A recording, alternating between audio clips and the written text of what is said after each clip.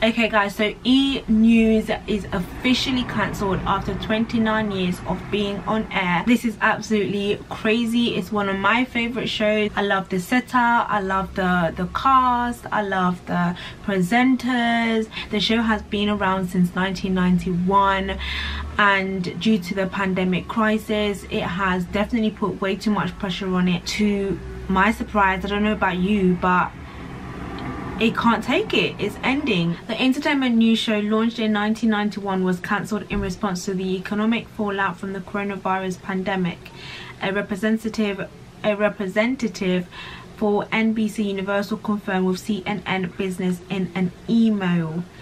Guys, and it's not even just E! News, it's Pop in the Morning and In the Room, which is a celebrity type of interview hosted by Jason Kennedy. The show's demise is a part of a long list of changes implemented at E! News. The parent company, NBC Universal, announced that it is planning on cutting its staff in response to the economic hardship brought out by the pandemic.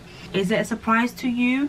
I mean, we have literally seen massive companies like pillars, you know, financial pillars, fall down and crash like during this pandemic. And you know, so many companies have gone into administration, so many companies are cutting off their staff, and I'm kind of not really surprised about it, but I kind of am. Like, you just don't really know like the impact of it until it happens. It's crazy, but I wonder, I don't know, like I do feel like the ratings for the show did kind of go down. Like, I mean, I don't know, I stopped watching it as much as I used to.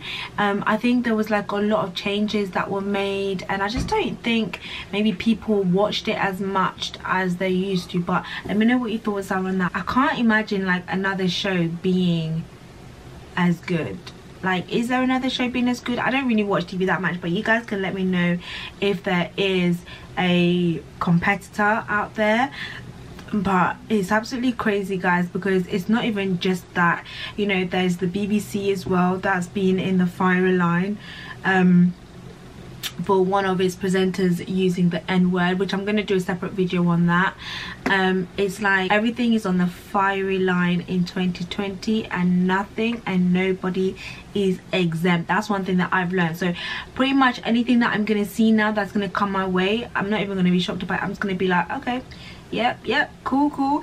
And if anybody or anything makes it through 2020, guys, I hope I see you on the other side, like 2021.